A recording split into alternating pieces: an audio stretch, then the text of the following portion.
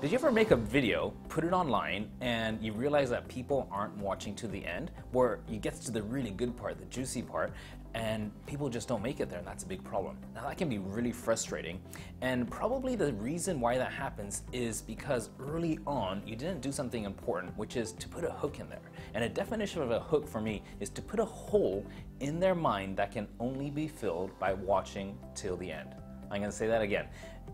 In the very first 3 seconds of your video, you've got to hook them, and you want to put a hole in their mind that can only be filled by watching the video till the end. Now, that may sound a little bit conceptual. The good news is I've made a really simple tool for you to be able to take your videos from the start to the end with a system I call Hilda, where you hook, introduce, lead, deliver, then altruistically ask them to make a micro commitment. Let me map that out for you. And if you're interested in following along with this, click the link in the first comment below, and there will be a worksheet that you can just follow along and map out and plan your videos so that it gets super, super easy. Because I'll tell you what, one of the biggest problems that people have when they make videos is that they have to work really hard and think really hard about constantly creating new content.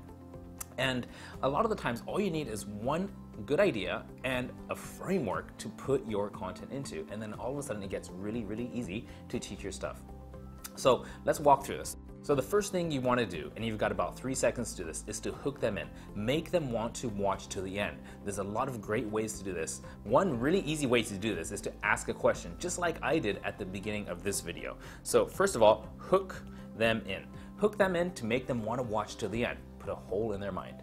Then after you've hooked them and after they've gained interest and want to watch further, then you want to introduce yourself. You don't want to get those two mixed up, because people don't care how much you know until they know how much you care, and that's the truth, as cliche as that may be. So hook, introduce. The next step is to lead.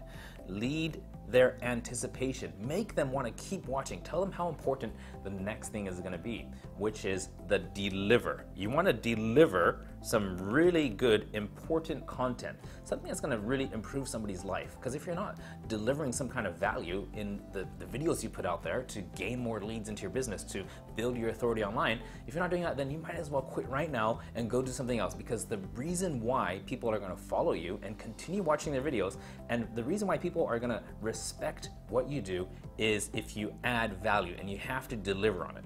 Okay, now after you deliver value and the people have had a great experience watching your content and they feel like they learned something and got something of real value, that's when you want to ask.